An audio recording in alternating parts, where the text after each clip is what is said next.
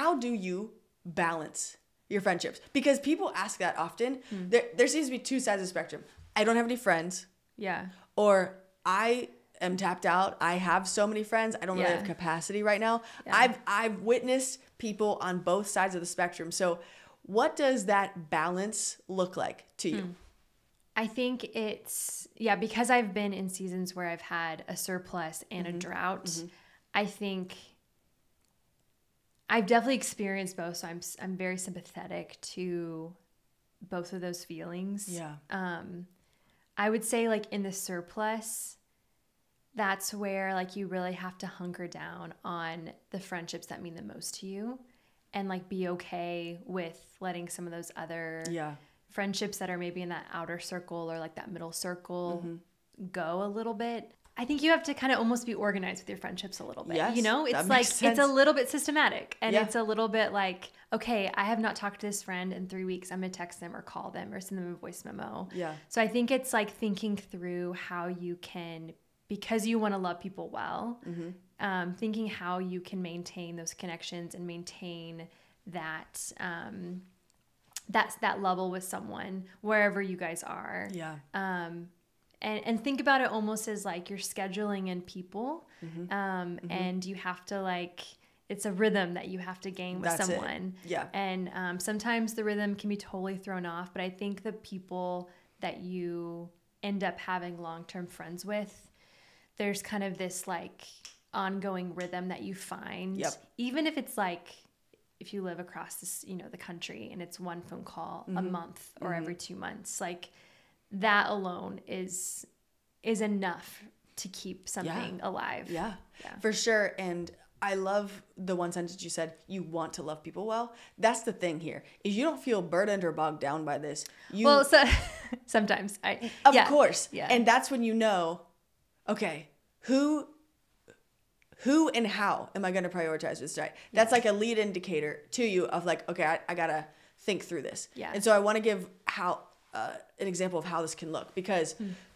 your heart is to have a lot of quality relationships and you want to love people well. So those are both truths. Right. And I have had a couple conversations lately where the friends have come to me and they're like, hey, I miss you.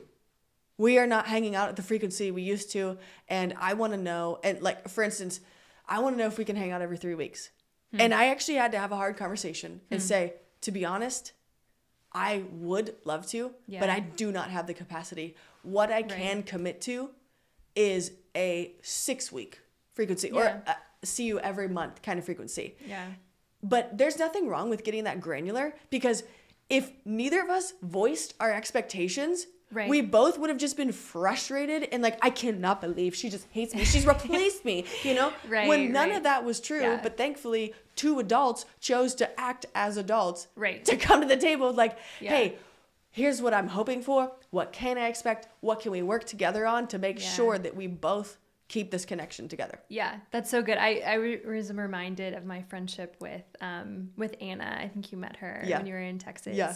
I did something very similar. We had been close for so many years, and she was going through a season of engagement, and I called her and I was like, Anna, I really miss you. Like, we don't talk anymore. And she has been such a rock in my life. And we work through a system, and it's like, it sounds, sometimes it can feel, what's the word I'm looking for? Like they're a product or a service and not a friend. Yeah. It can feel a little bit forced or like unnatural at first, but I think it's sometimes necessary for adult relationships, because we're not in proximity anymore with all of our friends. Yep. We have so much on our plate that like sometimes you have to work through some of the like it feeling a little bit mechanical. Yeah. Then to go back into like the natural feeling of connection with them. And so very well said. Yeah, I've experienced that several times, especially if you are someone who's moved around a lot. It does feel like that like, oh, like I just want this to feel really natural and just like perfectly fall into place. Exactly. And it doesn't when you're at this age, and you have to work through scheduling and just different states and all of that. And it may eventually, but it won't start like that. Right. For sure. And that's just what you need to know up front.